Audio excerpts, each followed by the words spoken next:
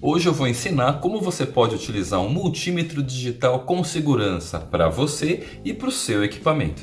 E esses dois modelos de multímetros são os mais baratos que eu encontrei na internet e custam cerca de R$ 25 cada um. E a gente chama ele de multímetro porque ele pode ser operado em três funções, como voltímetro, como amperímetro ou como ohmímetro. Para efeito de simplificação, a gente pode dizer que a voltagem mede a grandeza do choque que você pode tomar.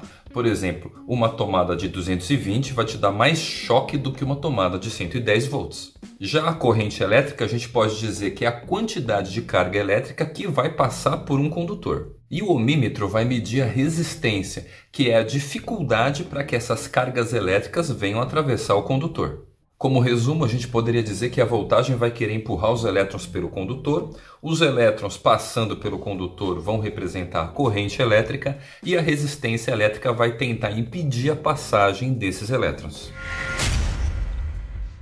A primeira coisa a se fazer é ligar os fios corretamente. Esse símbolo de terra significa que a gente tem que ligar nele a ponta de prova preta. O fio vermelho a gente vai colocar logo na parte de cima, mas a ponta de prova vermelha também poderia ter sido conectada no terminal de cima, caso eu estivesse utilizando o multímetro na função de amperímetro, para medir correntes próximas a 10 amperes. Para testar os cabos, eu vou girar a chavinha até o teste de continuidade e encostar uma ponta de prova na outra, e como ele tocou a buzininha, então aparentemente está tudo funcionando. Essa sigla DCV significa que o multímetro vai estar operando como voltímetro para medir corrente contínua. E os números indicam qual é o valor máximo que você pode medir. E normalmente essa função é utilizada para medir pilhas, baterias e fontes de corrente contínua. Para fazer a medição da minha pilha de 1,5 V, eu vou escolher a escala de 20 volts e posicionar as pontas de prova nas extremidades. Caso o visor indique um valor negativo, isso significa que eu deveria ter invertido as pontas de prova, o vermelho sendo colocado no positivo da pilha e o preto no negativo. E eu costumo utilizar o voltímetro para verificar se as pilhas e baterias estão carregadas. Por exemplo, a minha pilha estava com mais do que 1,5 volts, então ela estava carregada, enquanto que essa bateria de 9 volts está levemente descarregada, porque está abaixo de 9 volts. Caso eu tivesse me confundido e colocado na escala de 200, eu conseguiria medir o mesmo valor de 1,5 volts, só que com uma casa decimal a menos. E assim por diante para uma escala maior. Por exemplo, se eu colocar na de 1000, ele vai arredondar o valor de 1,5 para 2 volts. Caso eu escolhesse o valor logo abaixo do de 20, que é o de 2000 milivolts, eu conseguiria ter uma casa decimal adicional de precisão. Lembrando que 2000 milivolts é o mesmo que dizer 2 volts, então eu posso medir no máximo até 2 volts. Caso eu escolha a escala que está logo abaixo, então eu vou poder medir no máximo até 0,2 volts. Então se eu colocar as pontas de prova na pilha, ele vai indicar para mim que o valor estourou, então ele vai apresentar na tela o valor 1. E procure evitar que isso aconteça, porque você pode acabar queimando o seu multímetro. Caso eu queira medir a voltagem de uma tomada ou de um chuveiro, então eu vou utilizar o multímetro na função ACV, que é a corrente alternada do voltímetro. Isso significa que os polos positivo e negativo da minha tomada vão se alternando, por isso que a gente chama de corrente alternada. Como a minha tomada é de 110 volts, eu vou escolher a escala de 200 e verificar um valor de aproximadamente 123 volts, que é aquilo que a concessionária fornece para a minha residência.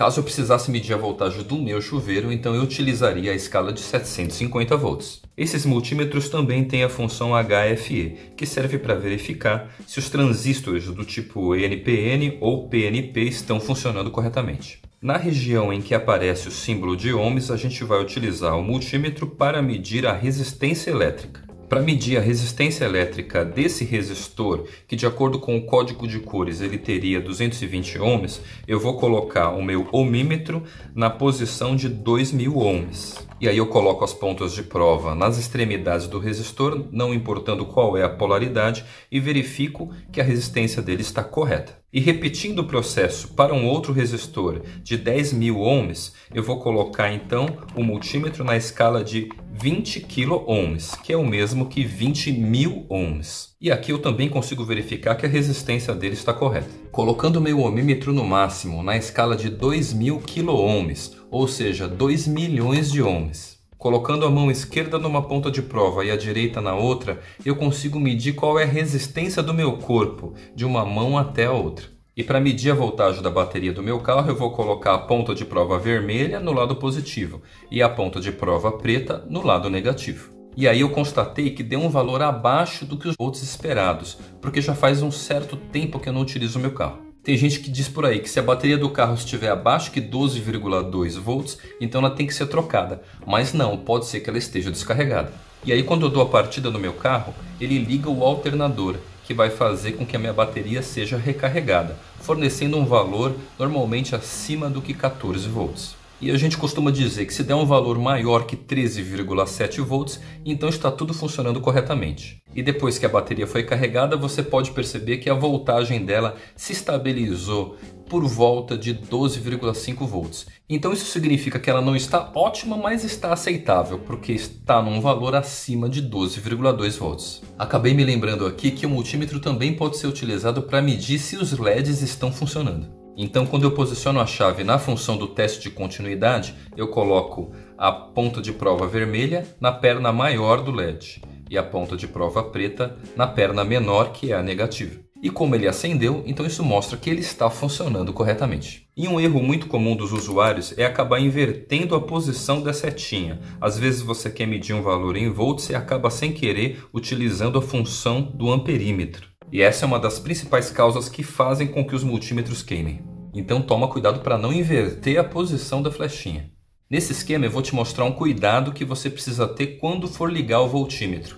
Coloque ele sempre em paralelo com o componente que você quer medir a voltagem. Porque se a gente considerar o seu voltímetro como ideal, então ele vai ter uma resistência infinita. Portanto, quando você liga ele no circuito, ele não vai interferir na passagem da corrente elétrica. Caso você se confunda e coloque o amperímetro no lugar do voltímetro, você pode acabar dando um curto-circuito, porque o amperímetro se comporta como um fio de resistência nula. E aí provavelmente você vai perder o seu equipamento. Por isso que para utilizar o amperímetro, o certo é você abrir o seu circuito e colocar o amperímetro em série com o resistor, de maneira que ele consiga medir a corrente elétrica que passaria por ele. E uma recomendação que eu dou para o pessoal aqui do OpenMaker é evite usar o multímetro na função de amperímetro, porque como ele tem uma resistência praticamente nula, ele vai acabar dando um curto-circuito em alguma coisa. E se não queimar, o multímetro vai acabar queimando algum outro componente. E se você ficou interessado aí em como construir um suporte de multímetro como esse, então dá uma olhadinha nesse tutorial que eu criei aqui no canal e a gente se vê nos próximos vídeos. Falou!